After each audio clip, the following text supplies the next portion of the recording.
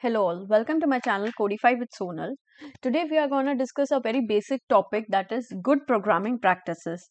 So whether you are coding in Java or you're coding in Python or JavaScript or any of the tech stack, so we'll learn what are the good programming practices. Okay. So let's start. So what is good programming practice? You should write a readable code. The code should be easily maintainable by consistent naming conventions. Okay. We'll see each one in detail. Okay. And commenting effectively, modularizing your code. Keep it simple and reusable. So next comes code readability. You should use meaningful variable names that describe what the variable represents, not like ABC. Okay, when you're writing a code which is going to the production, or anyhow, you should use meaningful names. Okay, comment your code to explain the complex logic. If your code is having some complex logic, just write down a comment over there, so that if tomorrow you are not using that code and somebody else is trying to understand the code, walk through the code, it becomes easy for that person, right? And write concise function that perform one task. So this Java has one thing called as solid principles, that if you follow, code readability is achieved in a very convenient way. We'll discuss that maybe in some another tutorial. So next comes proper indentation. So what some people do is they mix up the spaces. Okay, they mix up tabs and spaces. They'll use spacebar also, they'll use tab also. Have proper indentation.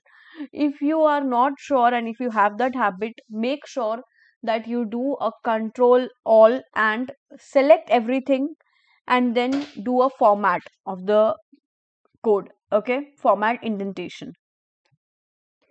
Next, consistent naming conventions. That's what we just now discussed. Use a descriptive and meaningful name. Follow consistent naming pattern throughout your code. Not like now you're using something different style, camel case. Generally, it should be a camel case. But you should use the same kind of naming pattern everywhere in your code. Avoid using abbreviations or acronyms that may not be understandable to others. Okay. Next, use of comments. We just now saw we should write comments to explain the purpose of code. And comments should be simple, okay? It should not be that you're writing a complex logic and over that you're writing a complex comment, okay? Update comments as the code changes to keep them accurate. Next, testing and debugging. Testing and debugging are very crucial for building high quality software. Follow a structured process to identify, isolate, and fix errors in your code. There should be a proper structure that should be followed. Use TDD approach, test driven development approach, but your testing and debugging are very, very important, guys. Follow a proper structured way. Now, code optimization. So, in lead code problems also, we see brute force. Okay, so understand that there are three things: brute force, better approach, and an optimized approach.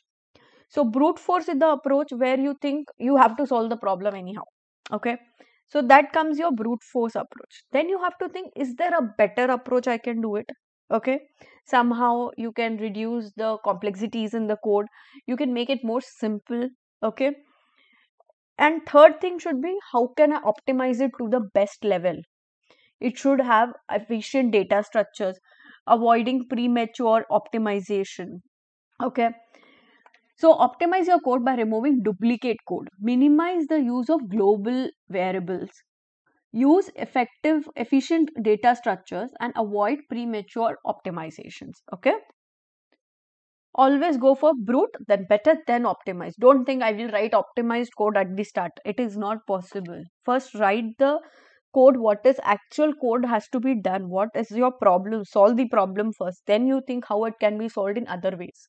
So that's it for today, guys. Thank you for listening to my presentation on good programming practices. Let me know what you want to see more in detail about this, and stay happy. Let's codify with Sonal in the next video. Please like, share, and subscribe my channel. Do not forget to hit the bell icon to get a notification of the updated video. Thank you.